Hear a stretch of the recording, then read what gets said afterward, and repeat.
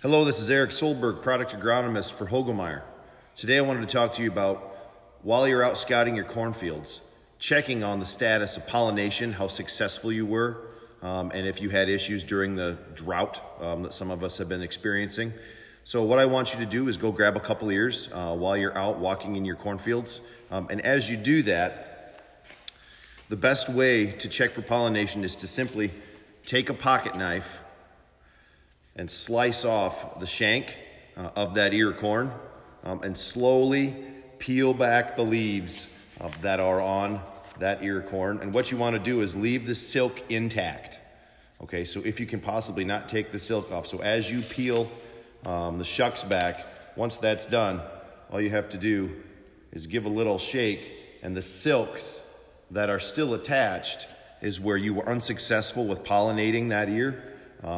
So as you can see, this ear right here, as you turn the ear, the silks fall off. This was a very successful pollination that occurred this year. So as you're out checking your fields and you're curious to see how pollination went, if you do see some areas, like on the butt end of this one right here, that wasn't pollinated very well, maybe you can correlate that back to was there stress during that time of the plant development, because the kernels at the butt end or shank end of the ear pollinate first.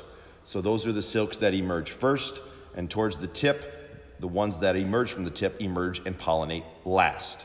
Again, this is Solberg, product agronomist with Hoegemeyer. If you have any questions, please contact your local agronomist or DSM.